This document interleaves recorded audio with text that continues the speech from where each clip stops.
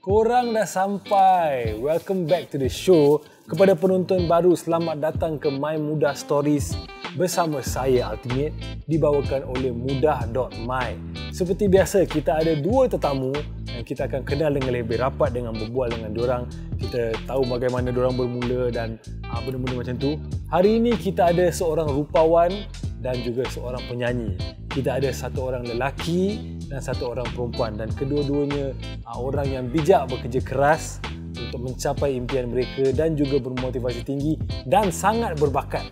So sit back, relax, we got a nice show for you guys today. Korang nak tahu siapa tetamu pertama? Jom kita layan.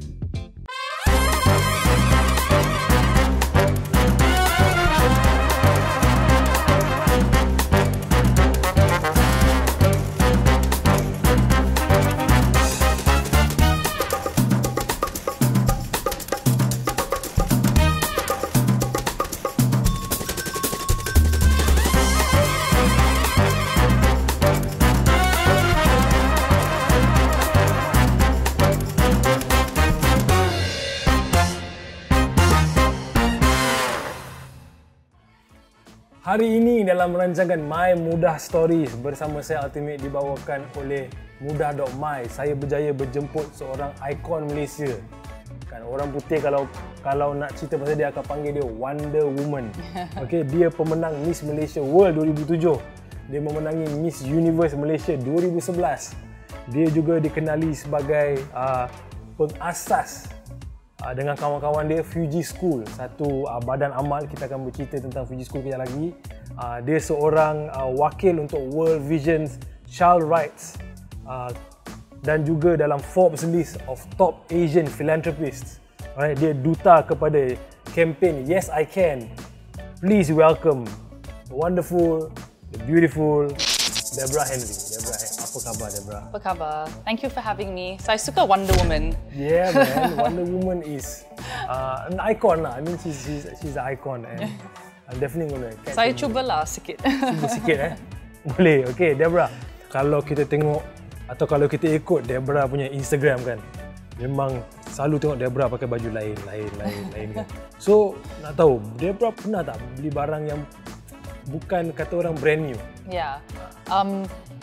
Di Europe ada banyak kedai. Di Europe, Australia, bila saya tinggal di situ, ada banyak kedai you boleh online, offline, you can beli baju. Saya suka beli jewelry. Kita cakap vintage. Okay. Mungkin emas atau like macam biasa. Alright. So saya cuba beli itu online.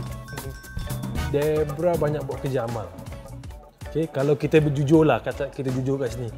Kerja amal ni tak payah buat. You don't have to do it. You nak buat, you want to do it. So, kenapa Deborah nak buat banyak kerja amal? Sebab kalau antara orang yang buat kerja amal pun, Deborah buat lagi banyak daripada orang yang biasa.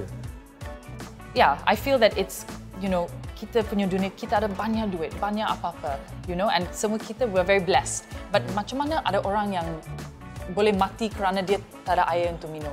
You know, macam itu saya tak boleh accept, right? So that's why I wanted to do something. And so for me, education is a very important tool yang boleh change everything. You know, kalau saya kasih you minum atau makanan, okay, so you boleh hidup. You know, saya boleh tolong you. Tapi if you get an education, kalau you pergi sekolah, ini yang boleh tukar.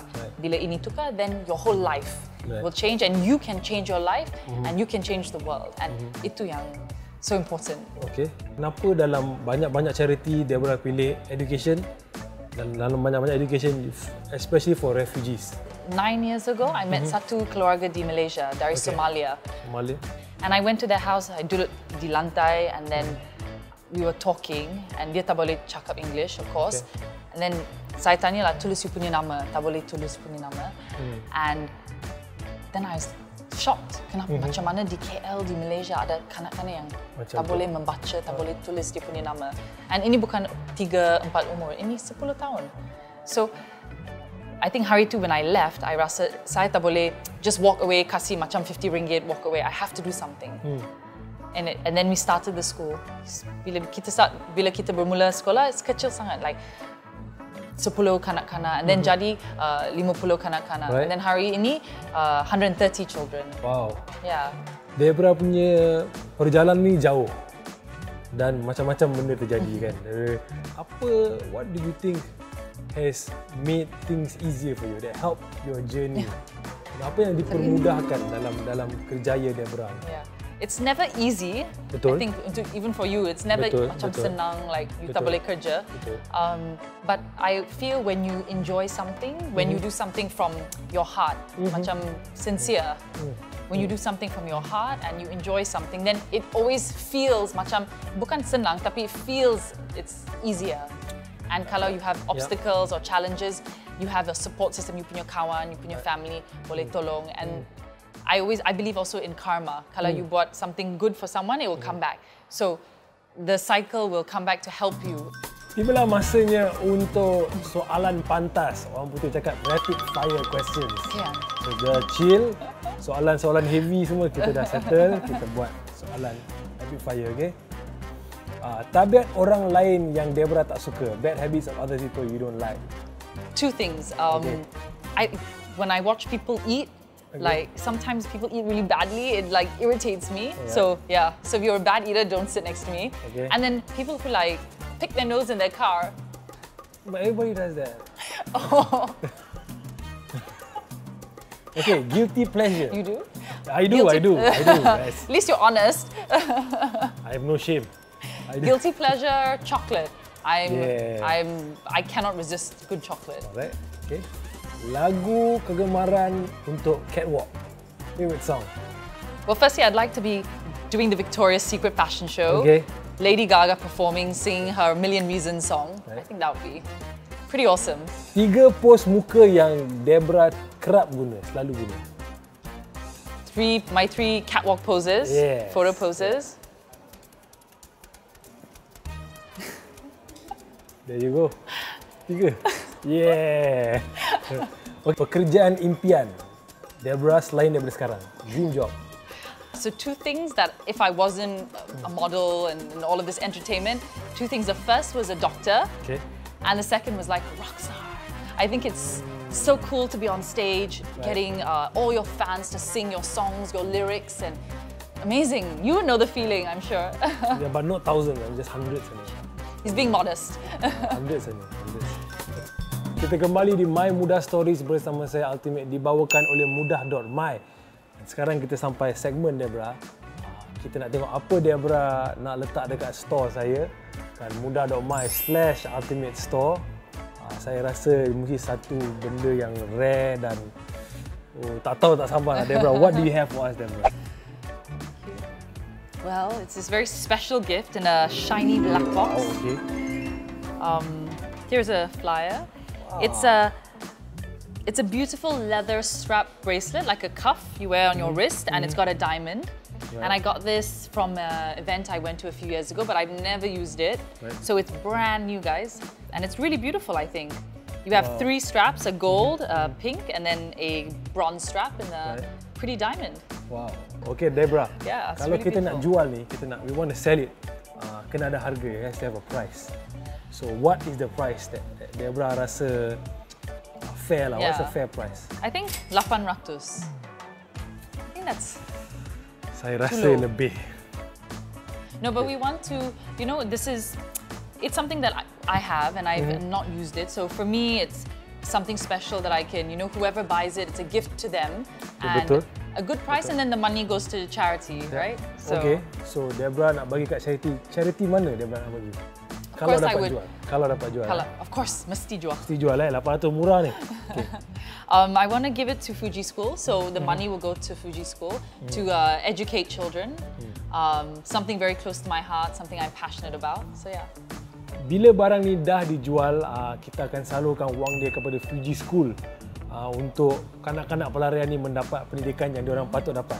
Yeah. Okay, Deborah, kita ada cenderah hati, we have a token of appreciation for you. Thank you, Mr. Han. Daripada Mudah.my, terima kasih. Thank you. Now it's my turn to go shopping. It's your turn. Give it a try. Mudah.my. Saya akan letak barang Deborah Henry ni di Ultimate Store, Mudah.my/Ultimate Store, dan siapa yang berminat boleh membelinya di sana. Kau kena buat kat sini. Awal sangat ni.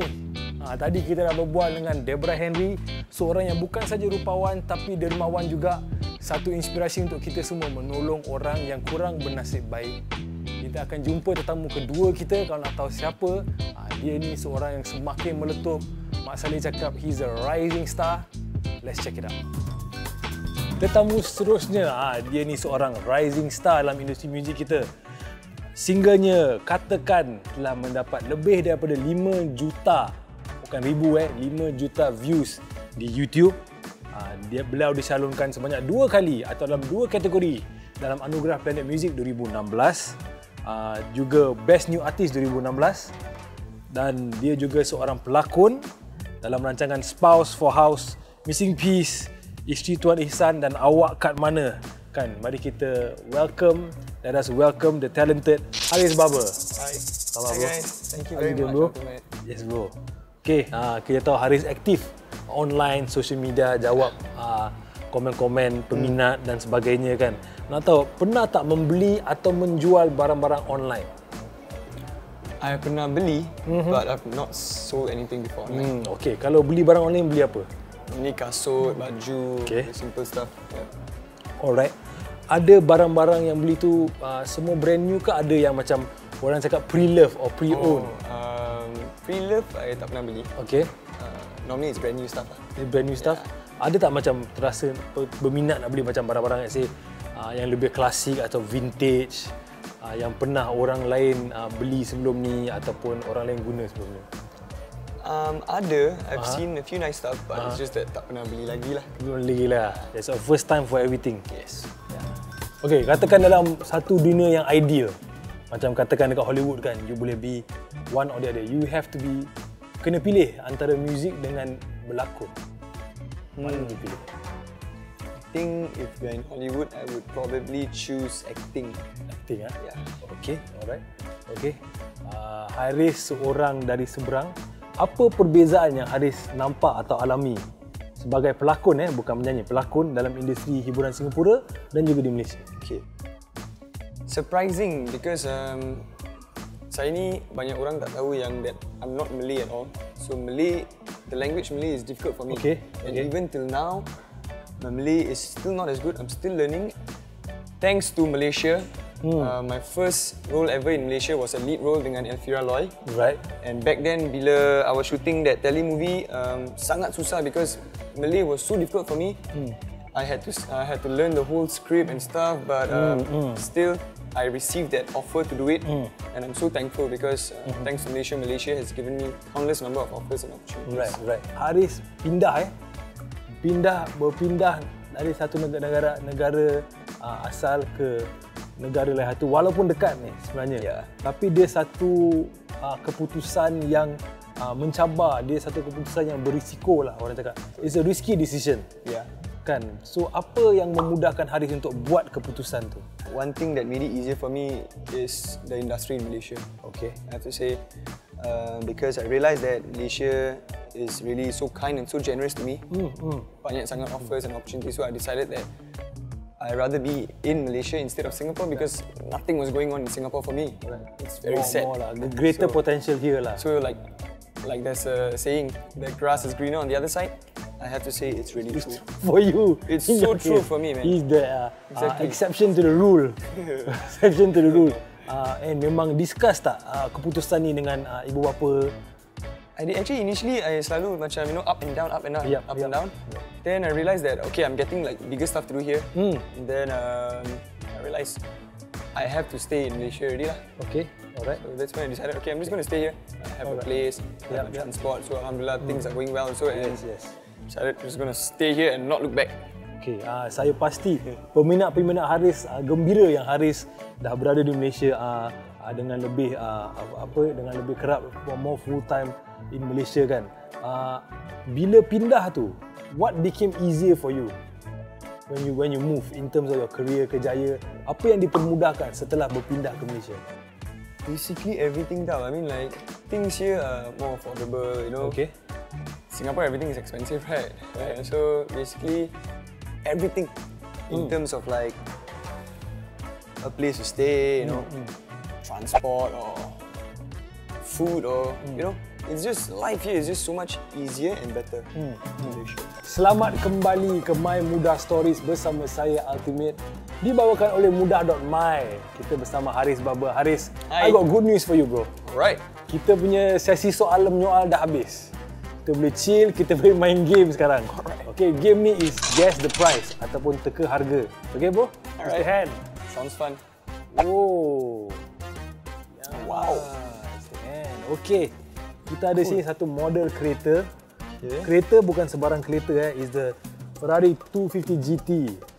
Kereta. Jadi 30 saat bermula daripada sekarang. Okay, can I? Yeah, boleh. Diecast dia semua besi. Ni got price tag below or something. Dia bukan plastik, dia besi. Yeah, exactly. Okay, go, sorry, I'm not letting you see it. Sorry. It's okay. Made in Italy. Made in Italy. It's made in Italy. So import import tu penting. Import, vintage. Kereta yang rare. How much could this be? Okay, masa dah tamat. Tak boleh, bro. So fast? Ya, bro. Okay, bro. It's time for you to guess. Cuba teka. 1,010 ringgit. You sure lah? I don't know, man. Okay, saya teka 500 ringgit. Oh man, that's a safe price, eh? Smart price. So kita tunggu keputusan Mr. Hand. Okay, envelope dalam tangan saya dan pemenang artis terbaik Anugerah Planet Music. Tak ada bukan. Hey bro, cuba bro, tengok. Right. Bismillah. Berapa bro? Come on bro, bagi tahu orang berapa? My God, 350 ringgit. 350 ringgit. Yes, sekali lagi. 350 ringgit. Lost man. Okay, Haris, you lost bro. I think kita ambil selfie dengan kereta Ferrari ni dan nanti kita post kat your Instagram. Alright. Okay? Alright, thank you.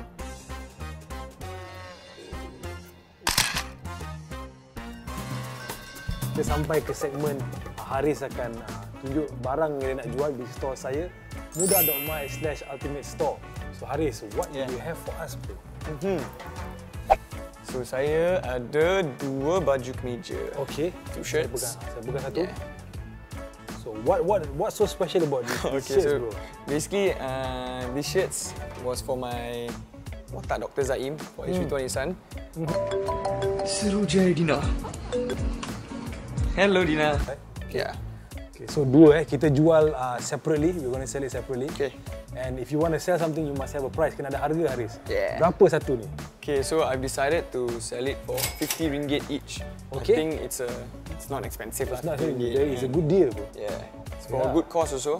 Kalau ada RM100 boleh sapu both. Sekali dua-dua kan. Okay.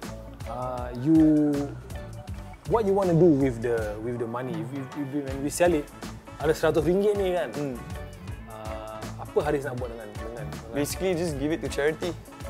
Siapa nak beli, boleh beli RM50 satu dan kita akan salurkan hasil jualan ni kepada Okay, Haris. Yes. You giving us some stuff. 2 items, we got to give you some stuff as well. Mr. Nice. Alright. Mr. Hand bro. Okay. Thank you so much. Ni daripada Mudah.my, a small token of appreciation. Thank you. Thank you so much. We know Haris ni seorang yang sibuk kan, dia bukan penyanyi, dia menyanyi, dia berlakon kan, baru jadi suami, so banyak benda nak kena settle kan. So thank you so much for spending some of your time. Thank you sir. Thank you for having me on the show. Okay. And thanks for the gift. Thank you bro. Hari ini saya berada di Whimsical Publica untuk bertemu dengan seorang penjual online. Ingat tak cerita pasal bagaimana langkah-langkah keselamatan bila nak berjual beli online? Ini saya mengaturkan perjumpaan di satu kafe. Orang semua nampak, orang semua tahu, jadi lebih selamat. Jadi kita nak jumpa Encik Heidi hari ini. Encik Heidi seorang penjual yang boleh katakan berpengalaman, otai, veteran dalam hal-hal berdagang secara online ni. Jadi kita tunggu dia datang. Lepas tu kita tanya dia macam mana. Okay, first. Yo. Okay, tengok ni. Star Wars punya Millennium Falcon. Alright. Okay, ni memang ikonik sebab boleh katakan semua movie setakat ni ada keluar vehicle ni. Betul. Ni favorite spaceship favorite saya is Millennium Falcon. Ada lain juga. Kita ada ni pun memang terkenal juga dalam movie, tapi movie yang episod 4, 5, 6, 4, 5, 6. Jadi dah lama kan? Boleh katakan dah lama lah kan? Dah lama serius dalam bidang ni. Ada nasihat tak untuk orang nak menjual atau membeli barang online? Kita kena serius kalau nak jual barang ni. Minat kena ada. Lepas tu kita maklumat pasal barang tu penting. Gambar, condition barang tu, apa-apa lagi lah yang perlu orang tahu pasal barang tu. Kira kena jujur lah. Barang tu kalau brand new, kita cakap brand new. Brand new. Kalau dah pakai sekali, cakap pakai sekali. Betul. Jangan cakap condition tu kena pakai. Penting lah orang bagi tahu semua. Alright. Okey, Encik Aidi, terima kasih banyak-banyak. Okey, sama-sama. Alright. Lepas ni kamera dah cut, kita boleh nego. Mungkin saya beli kasut. Okey, boleh. Kita bincang tepi. Jangan libat orang lain ni semua. Okey, alright. Okey. Jumpa lagi. Okey. Jangan lupa ni, bro. Okey, dah sampai masa untuk kita sama-sama bersedih buat sementara waktu sebab dah sampai ke akhir rancangan minggu ini. Tapi jangan bersedih lama-lama sebab tu saya cakap sementara sebab minggu depan ada lagi. So, kita layan teaser ni dulu. Apa lagu Jacqueline Victor favourite saya? Ikut yang tak aku? Lepas tu second. Itu nombor 2. Satu harapan. Lagu nak single lah. aku. Liana. So, I present to you. Present to me. Okay. Apa ni? It's really creepy. Wait! Macam okey tak? Yang pastinya minggu depan akan tetap menarik seperti minggu ini. Jadi, kita jumpa lagi minggu depan. Bro dan sis saya semua di hari yang sama, saluran yang sama, pada waktu yang sama, hanya di My Mudah Stories bersama saya Ultimate, dibawa oleh Mudah.my. Peace.